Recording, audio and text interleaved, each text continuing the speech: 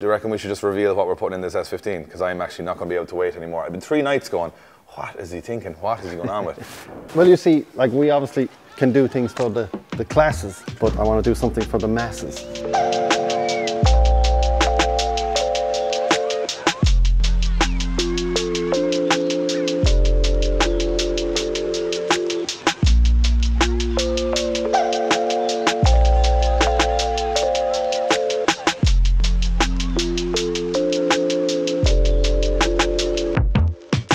Alright, boys and girls, it is another Drift Games vlog, a very exciting one. You've been waiting for it since the last episode.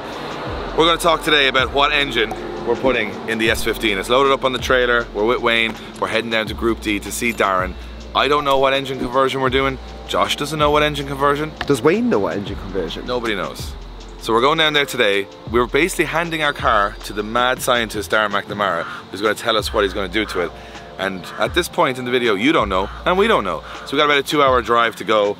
I'm excited to find out. He said it's a world first, so I have no idea. Do you have any guesses? It's not an RB, it's not a 1J, it's not a V8. I don't know. I only know the simple engines anyways that everyone knows, so my guess is useless. I'll put it this way. You know with Darren that it's not going to be straightforward. Nothing is straightforward. Never. Darren said, I want a challenge. And that sounds either frightening That's frightening. Very frightening. Or exciting. We'll go with exciting for everything he does is exciting, but it's still frightening. But to be fair, he did pull off those 3 cars for LZ Festival, so I don't doubt him anymore. So let's go down the road. Let's get it over with. Let's see what this engine is.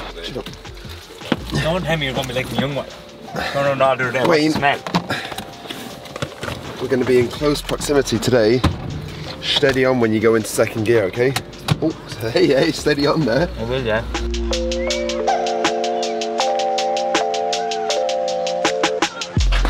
So we are here at Group D. The 15 has made it. Wayne has not lost it on the way off the back of the trailer. And we're going to take it off, we're going to roll it into the workshop, and we're going to talk to Darren.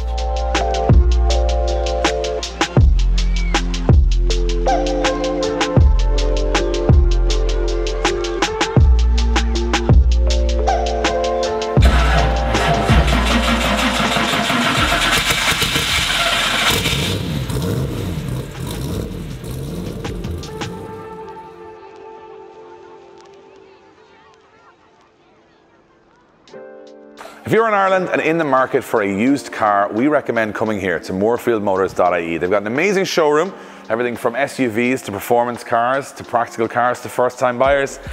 They even have Mark II Escort rally car. Although, to be fair, this isn't for sale. But it does show that they're into motorsport and they're into their cars, which means they can pass that knowledge on to you. They also do full finance deals and can source it if they don't have it. Get on to moorfieldmotors.ie. They have new cars every day. Tell them we sent you. I see my car is here now in with the bonnet open. We've got 2 covered engines. I don't know what they are. Darren, how are you, buddy? Hello, everyone. So back from LZ Fest, all the cars ran, everything's great.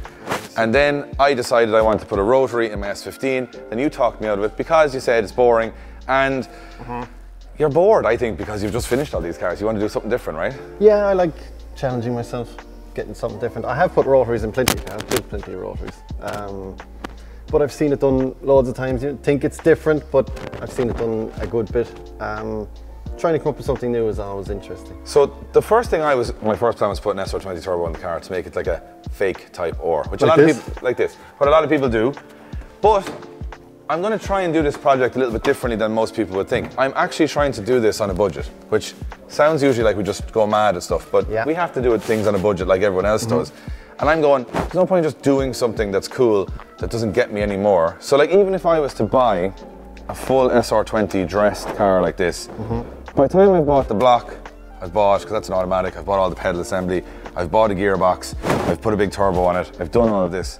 Like, I'm probably 20 grand into making it a spec R.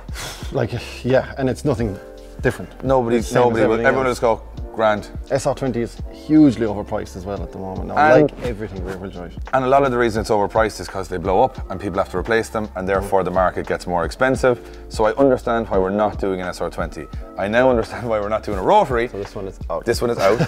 We're not doing a rotary because it's been done before, even though I kind of like the idea of the rotary. And they blow up too. And they blow up too. A lot more right. Then I thought, because I don't know what you're going with, I think you were going towards a V8. Well, Although this is a very special V8. There's V8s. There's V8s, and this is not one I would like to take to Tesco.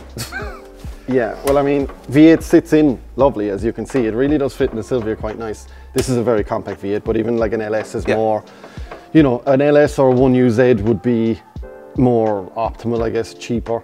Would be the way to go for a street car, but LS has gone very dear. 1UZ, when you actually put it in, it's not very powerful. You have to do a lot of things to it. It's disappointing. Yeah. Then, of course, they're all automatic, and you have to do your gearbox again, and it's going to cost you thousands. And yeah, there's nothing simple. So I don't think a V8 is going to be. So I think I knew that it wasn't a V8 or an S15 because I knew they would be done before. Because you told me it's not been done before. RB 2J. Also, I think a problem because they've got too expensive. Everything is too expensive now. To buy an RB or a 2JZ conversion for that, I still think you're talking 20, 25,000 euro for a nice clean setup. And yes, you'll get a bit of power. Yes, you know they'll fit and they'll work. But like, I'm not going to be very excited about it. You're not going to be very excited about it. Very expensive. Plus, it's a street car. You know, it's very easy to get carried away with the big 6-cylinder. The RB, not so much. I mean, they don't make that much power. A 2J, once you mention a standard 2J block making about 600 horsepower, people are like, oh yeah, let's do that. Because you have to buy only one turbo, one set of injectors, you know. They go all out, and then all of a sudden you have a laggy, very peaky, very powerful road car, and it's not really great, you know, around the 300 horsepower mark. That was where I wanted to be. So the thing about that I find a challenge is now, I've done engine conversions before, but I've never done an engine conversion in a road car, like a street car that I want to drive. I want to drive this car, so I don't want to like cut everything out, tube it, and everything goes in, but then you lose all of your practicality, you lose your ABS, you lose your lights, you lose all your bits and pieces that make the car actually enjoyable every day, that it doesn't drive for 20 minutes and you go, great, let's put it away and drive a normal car. So this is where we're at with an automatic SR20. This is the slowest setup I've ever been in a Silvia. I think it might be the gearbox doesn't help. 4-speed, like it literally now feels like you're driving just a normal Nissan micro automatic or whatever. So this is going. I'm done with SR20s. And you're kind of, but again, I'm curious. So I know, because I walked in and I said, these are definitely the direction we're going. These are the boys. I don't know what this is, but from looking at it on the outside, it doesn't look like a very big engine. So it doesn't look to me like a V8. 4 cylinders. 4-cylinder? 4 cylinders. This car is made for 4-cylinder. Most cars are made for a 4-cylinder. So regarding radiator position and intercooler and all that, that will all remain simple and very easy to do, and even an intercooler kit for an S15 will go straight in and be able to be working with this. Hold on, I'm going to hold you there. So it's a 4-cylinder, but it's not an SR20 that we're putting in the car. I like where we're going with this, but I have no idea what this is. Josh, do you reckon we should just reveal what we're putting in this S15? Because I'm actually not going to be able to wait anymore. I've been 3 nights going, what is he thinking? What is he going on with? Let's look at it. Right, go on. Well, you see, like, we obviously can do things for the classes, but I want to do something for the masses. What is this? This is a Toyota engine, but it's a 3S GE from this one is from an MR2. Same thing in a Celica. Hold on, the ones in the back of the MR2 that are on the angle? Yeah. That's you see it at the angle. Ah. So what we're going to do is we're going to convert this to rear wheel drive for you. Oh, so hold on, this sits in the engine bay like this in an MR2. Yeah. So you got to turn it this way. Yep. We're going to. You keep talking because I have no idea. We're going to. It's obviously on its side in the MR2 and the Celica. Yeah. We're going to turn it upright. We're going to make you a custom exhaust manifold, custom intake manifold. There's some really nice stuff on this actually. It's an 86 by 86 engine, which is just perfect 2 litre. Yeah, we're going to get it in. The exhaust, turbo, everything is on the same side as your Silvia. Intake is on the same side. It's going to match up actually quite well. And from there, we're going to put a 6-speed Altezza gearbox onto it, which will go straight on. Which is like the 6-speed in the Spec R? 5-speed Spec R, but... No, but... Nicer? Yeah, it's a modern gearbox, lovely, 6 gears. It'll be sweet. We'll turbocharge it. We'll drop the compression in it for you. We'll turbocharge it. Be sitting about 300 horsepower all day long. Minimal modifications. This is a €500 engine. So hold on, hold on. Before we go forward, first of all, I'm just gonna. I like the idea, even though I'm not sure I was on board with it the minute you turned off the because this looks very unattractive as an engine. It's quite. So it's a cheap engine, but it's technically a 4-cylinder Toyota turbo engine. Correct. That we're going to put instead of a Nissan 4-cylinder turbo engine in this. We're able to get 300 horsepower and maintain everything that's in the car that would have been like say ABS and all that stuff. So the Silvia will work as if it's normal. Yeah. We're going to put a link ECU on it with a link ECU street dash on it because I just love the street dash. They're amazing, and link ECU means we can control everything. And it's still going to be 300 horsepower, which is the perfect amount for this car that I want. I know everyone goes, oh, blah, blah, blah, power figures. No, I just want it to be a nice, quick car that's reliable. The only problem I have, Darren, is it looks horrendous as an engine. It does. Like, what is going on with this? This is undressed. It looks a little bit better, but maybe not a whole lot better. But a little bit better. Okay, now, yeah. So that's undressed. It's actually quite compact when you look at it. It looks like, yeah. You do have two kind of lumps at an angled oil cap, which is going to look weird. We can modify all that if we need to. So this is, obviously we're not pleased and we're not using Nope. Yes. You're going to have a regular intake out the side with a throttle body out the front here. You're going to have a bottom mounted turbo on this, keep your ABS and everything. So be very similar to an SR20 setup. It'll open you out. It's 2 litres as well. So all the kind of turbos that you think work on an SR2860, 2871, all that will work. This is actually, we'll say, this is the normally aspirated version of a Celica GT4 engine or an MR2 turbo engine. 90% the same thing. Yeah. Small differences, but it's a 90s Toyota engine. I mean, they're just the best engine ever made. You think of the 2J, you think of the 1UZ tick rod, that's the one everyone wants. They all want like a 1990 Toyota engine. They just made things to last forever. The most reliable engine. Over-engineered, yeah. So we will be, this one has got like 10-to-1 compression, which is too high for turbocharging, so we'll drop the compression for you, but the internals will remain the same. None of the turbocharged internals we will be putting in. Wow. We'll be running this as a low compression NA motor with a turbocharger. And we're going to obviously clean it all up and make it look nice and pretty and fancy and painted. And I know you like fancy. I do like fancy. So this is going to be flowers. So when we do this project, someone's going to open up, we're going to open up the bonnet of this car and you're going to see a 4-cylinder Toyota engine powering an S15, which, am I right in saying no one's ever done this before in an S15? No, I've never seen one. I've never seen a GE go in, certainly. People have messed around with a few GT4 engines and stuff like that before, but not very common in a rear-wheel drive, you know, north-south configuration. And just to let people know who are watching this, what I like about this is, so this is going to be an affordable engine swap for people. It's 500 euros for what you see there. And you buy these all day long. So and as I said, for this in an SR20, you're talking 3,000 euro? Yeah, SRs have gone through the roof. So like 3,000, 3,500 euro just for this bit? Yeah. And this is 500 euros. So if you build this engine, if you put rods in it, pistons in it, we are building a second one as well. Camshafts or whatever. This engine will make 450, 500 horsepower. That's crazy. So what I love about this project is, because obviously I wanted to do something different, new, first and all that, which is great. And obviously I wanted you to do it because you've done a lot of this custom stuff before. But what I really like about this project, even more than me getting this engine in the car, is that if this works, people can buy this for probably about a quarter of the price of doing an SR20 turbo conversion in a car. Yeah, well, we're building a second one, as I said, so you'll get one of these. So there's like 2 versions. So you're going to do one that's kind of a street version, and then one that's high power. And we're doing a forged one then, and we're putting a CD09 350Z box in it. So that'll take big power, and we'll be doing an adapter plate for that you can purchase.